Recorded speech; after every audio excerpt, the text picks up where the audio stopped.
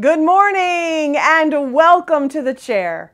My name is Ammie Bouwman. I'm with For His Glory Ministry, and this is our weekly teaching.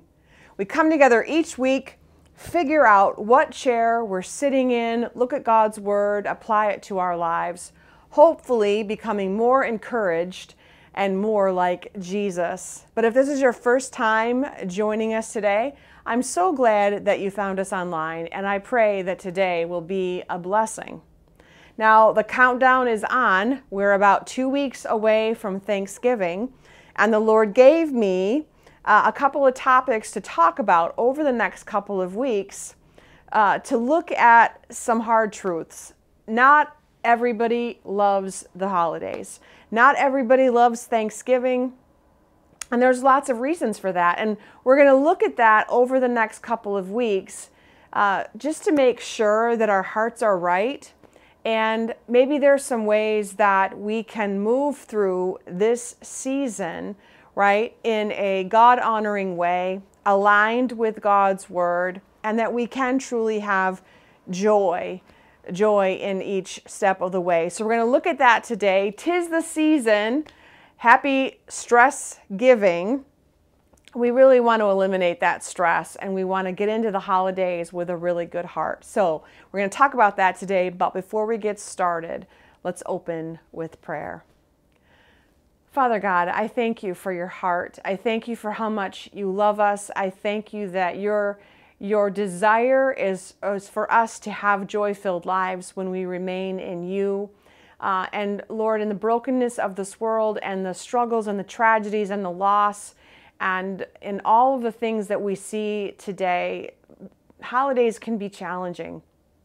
And so I just ask, Holy Spirit, that you will open up our hearts and our ears for what we're going to talk about today, that we can have a new way of looking at things, a new way of celebrating, and that we can walk this out in each of our own journeys, Lord, walking with you. I pray for a fresh anointing, that I will speak your truth with love, and I thank you for everything that you are going to do. And I ask these things in Jesus' name. Amen. So Thanksgiving is probably one of my favorite holidays. I love to feed people. And whether that's in the ministry or if that's at my house, I love to prepare a food. I love to sit down with my family, and I love to eat. And that's not always been that way. I mean, there was a few years in there where we got to this time of year and some things had happened and it was hard. It kind of stole a bit of my joy from Thanksgiving and cooking and family, and I focused on these things. Now, Mom, I know you're watching today, and I know I'm okay to share this story, but back several years ago, my mom and I had a falling out. We had a fight. It was really bad communication on both of our parts, and we parted and did not talk for a couple of years. And my mom was a very intricate part of my Thanksgiving.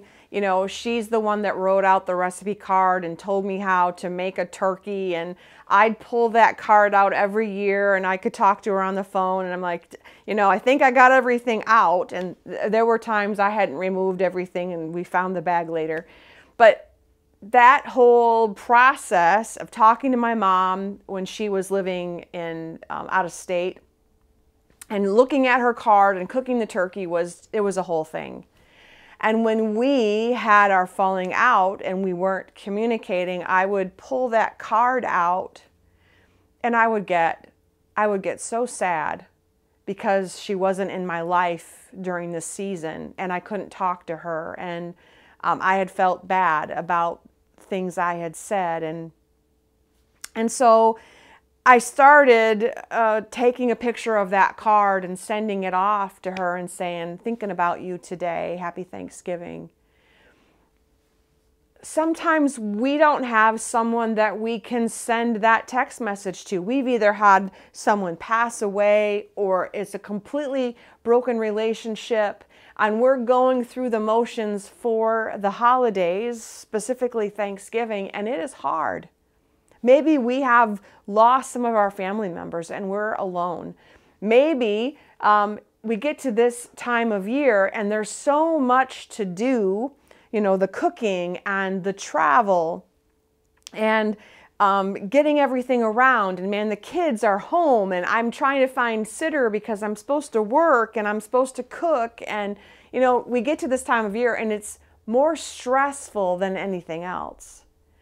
And so we're bumping along every day and we're not finding ourselves thankful. We're not finding ourselves grateful. We're finding ourselves stressed. And so I wanted to talk about that today, to look at some things that we can do when we get to this time of year and we know it's coming. Instead of bumping along and just plowing through it and not caring who gets hurt on the way through, maybe this year we can be intentional. Maybe this year we can take a step back and take a few minutes and go, okay, I know Uncle Bob is going to talk about politics. I know my sister Karen is going to show me the pictures of all of her family and how good everybody looks and all the things that they bought. I know that, you know, Brother Ben is going to do X, Y, and Z, and I know how all of that makes me feel every year, but what am I going to do differently this year? How am I going to get through it? How am I going to love them in this moment and be grateful for this time and grateful for them? How am I going to shine light and show Jesus? Well, I want us to, if you have your Bibles, I want to look at Luke 6, specifically, I think I have the right thing. Yes, sorry, Luke 6. I want to look at verse 27 and I want to read through 36. Now, it says love for enemies. Are all of these people enemies? Not necessarily. They're your family. But maybe you get to this time of year and some fights break out. Maybe you get through Thanksgiving and then you unfriend yourselves on Facebook because you had a really terrible day. I don't know, but I want to look at what this says about here, what these red letters are calling us to on how to act and how to love through difficult things, difficult people, difficult seasons. But to you who are listening, I say, love your enemies. Do good to those who hate you. Bless those who curse you. Pray for those who mistreat you. If someone slaps you on one cheek, turn to them the other also. If someone takes your coat, do not withhold your shirt from them. Give to everyone who asks you, and if anyone takes what belongs to you, do not demand it back. Do to others as you would have them do to you. If you love those who love you, what credit is that to you? Even sinners love those who love them. And if you do good to those who are good to you, what credit is that to you? Even sinners do that. And if you lend to those from whom you expect repayment, what credit is that to you? Even sinners lend to sinners, expecting to be repaid in full. But love your enemies, do good to them, and lend to them without expecting to get anything back. Then your reward will be great, and you will be children of the Most High, because He is kind to the ungrateful and wicked, but merciful just as your Father is merciful. Maybe this doesn't truly apply to your specific situation, but ultimately what Jesus is calling us to is love. Bottom line, love. And sometimes the things that we have in our heart, the emotions, the anxiousness, the thoughts that we think about family and friends is just as bad as having them be called your enemy, because you're thinking these negative things and thinking, I don't want to talk to them about politics, and I don't want to see her list of pictures one more time, and I don't want to talk to this person, you know, and there could be a fight, and there might be too much alcohol. I mean, you could unpack it, all of those things, but at the end of the day, what is the shape of your heart? What is the shape of your heart as you are interacting with people that may not always bring out the best in you? I want to look at that one thing specifically. So first of all, now that we know this, right? And Jesus is saying to bless those and love them and forgive them and pray for them and all of those things. You alone know what your Thanksgiving day is going to look like when you walk into that family get-together. So how can you prepare your heart, and how can you show love and light to those people that you're going to be involved with? Maybe if you do not want to talk politics with Uncle Bob, right, then maybe you need to have an escape plan. Maybe you need to tell your spouse or whatnot to call. Or maybe you need to say, oh, Uncle Bob, I got to go help Aunt Marge in the kitchen. I mean, don't allow yourself to get brought into that where there could be harsh words said and anger and all of that. And you're going to go down a road that you don't like. Maybe ask the Lord to give you a heart that you could sit through your sister's pictures and what she's telling you and ask the Lord to bless her and bless you in the process, right? To show love, to do something that would make her happy also. We have people in our lives that sometimes know exactly what buttons to push. And if you add a turkey and a big group gathering and maybe some wine, sometimes it doesn't go the way that we want it to. Know that in advance. Refrain from things. Think about some kind words that you can say up front. Think about some ways that you can show love to those people that you're going to spend the holidays with. And if you are going through this alone this season, if you're missing a loved one, if you're missing that person, whether that's a death or a divorce, or maybe that person is no longer you're in a relationship with, know that when you get to that day, it's going to be a little bit challenging, and give yourself some grace. Maybe set aside a little time to honor them. Maybe spend some time thinking about those memories. Maybe if that person is no longer in your life because of a falling out, maybe send them a text and tell them that you're thinking about them, just like I did with my mom. And let me just tell you, right, the prayers that were offered up during those couple of Thanksgiving seasons, those holidays when we were not together, those texts that I sent her, telling her that I loved her, telling her that I was thinking about her, those were texts that were starting to be seeds planted for a restored relationship. Each of us, forgiving each other in our own hearts, was preparing a way for God to work and move. Letting go of that conflict and that argument, and inviting the Lord to come in and work and move in this situation allowed us to have a restored relationship and be closer today than we've ever been before. We need to be intentional about how we're living our lives. We need to be intentional about these events, these holidays, these things that we go through.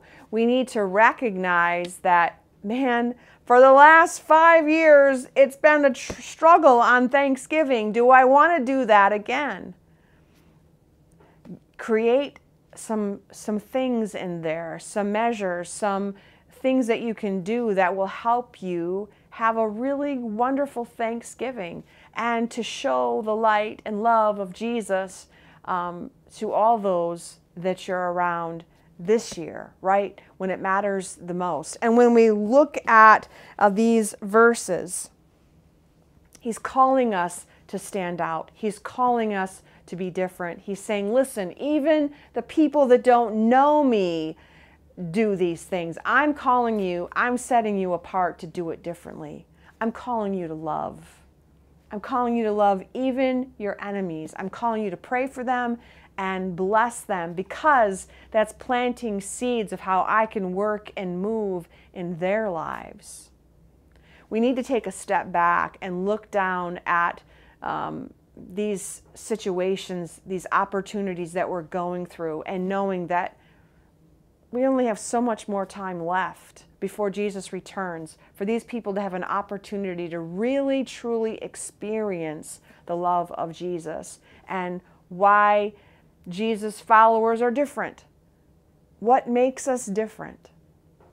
And trust me, I know we can get to these times of years, these holidays and seasons, and they can be stressful. I'm just encouraging you today that because we know it's coming, what can we do different this year? 2 weeks out, what can we do different this year to invite Jesus in? Invite Jesus in to work and move in our hearts, and for us to be prepared that even though this is the season, we can show people love. We can love them right where they are. And in turn, we can have a wonderful, thankful, grateful Thanksgiving. I know it's hard. I've been there. But I'm telling you today, I want to encourage you that Jesus is the reason we can do this. And because of his love and his grace that lives in us, we can offer that same thing to other people. We can shine brightly for him. Amen? Let's pray. Father God, you know that this is a challenging time in our world. You know that we have strapped finances. You know that there are hot topics that are hard to discuss. And you know when you can put people together that haven't seen each other for very often, and you add all of those things, that it can be combustible. And there can be hurt feelings, and there can be blow-ups, and there can be issues. And I just pray, Lord, that this season is different. I pray that all of us will be aware and go into this holiday season with love. We will have some backup plans. We will have some words, kind words to say. We will have spent some time in prayer, preparing our hearts for us to shine brightly for you. And I just pray, Lord, for all of those people that are struggling right now. I pray for all of the stressors, all of the things, the lost relationships, the sadness, where they're at right now. And I pray that you will meet them right where they are and let them know how much you love them. I pray that you will create opportunities for us to shine brightly for you, even amongst the stressful things, even amongst this challenging season, and that we will have joy. We love you and praise you and thank you, and ask all of these things in Jesus' name. Amen. You're not going to want to miss next week. Part 2 of 'Tis the Season is talking about the side of addiction. When we can get to these situations and these parties and there's alcohol and there's things, what can we do to stay committed to our sober journey and what that looks like for you? So you're not going to want to miss it. But thanks so much for being here today and for joining us. And until next time, until we can be together again, be blessed.